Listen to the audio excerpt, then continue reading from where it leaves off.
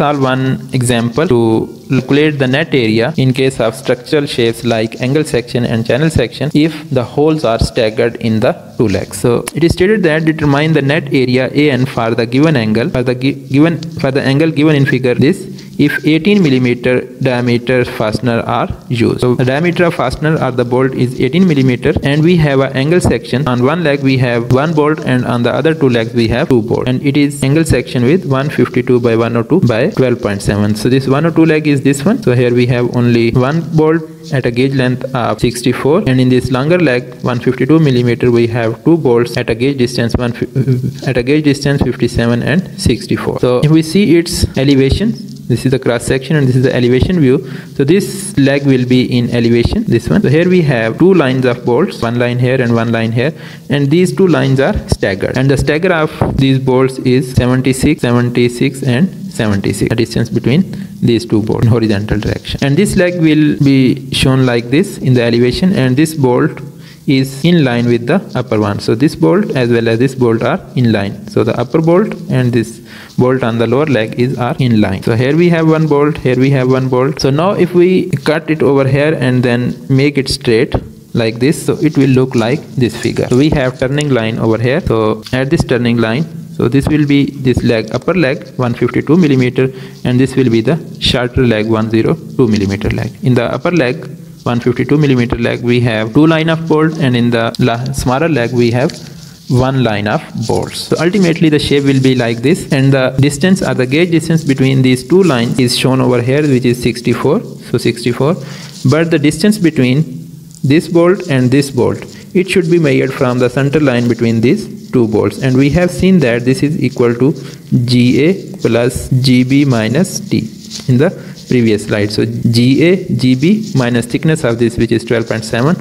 So the distance between the center line of this bolt and the center line of this bolt will be GA plus GB minus T. So 108.3 will be the gauge distance between these two lines of bolts. Okay, so now this figure is identical to that of simple plate or straight plate. So now it's easy to calculate the net area. So we need to consider different possible failure planes. So this might be the critical section, then this might be the critical section, or this might be the critical section. Mean failure plane may lie between A and C, AB and C, and AB and D. So if we compare this path, these two paths are same.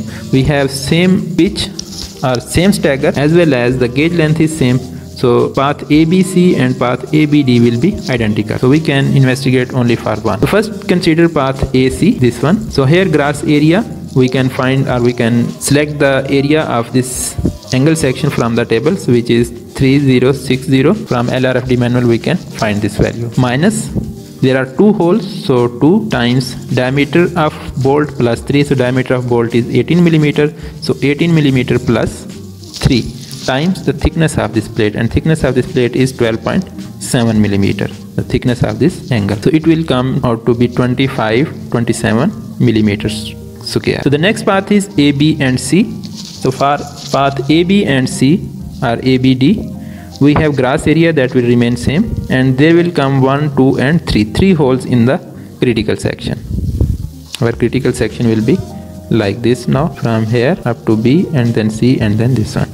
So there will be 3 holes. So N will become 3 plus times 18 plus 3. 18 is the diameter of bolt plus 3 times the thickness of plate 12.7. So gross area minus area of holes. Now we need to add for this staggers as square over 4G. So for A and B we have stagger value 76. So 76 square, and the gauge value is 64. So 4 times 64. Then for this B and C we have stagger value of 76. So 76 square, and the gauge length is 108.3. So 4 times 108.3. Multiply it with the thickness, so we will get this area. So if we compare these two areas, this area will be the smaller value, and this will control this will define the critical path. So critical path will be from A and C. So one thing that I think you should understand, why we provide the stagger, or why we arrange the holes in stagger. So it is actually to increase the area at the critical section. For example, if this hole is at this location. So in that case, so for path AC there will be 3 holes, and when the holes are 3 in this line, so the area will further reduce. To just increase the area of the critical path, we need to stagger these holes. So when we will stagger these holes, so along this line the number of holes will reduce, as well as when the path is this one, so this inclined area or the inclined area of inclined line will be greater. So we can add this much portion for this larger length. So the length of the critical path will increase when we stagger the holes.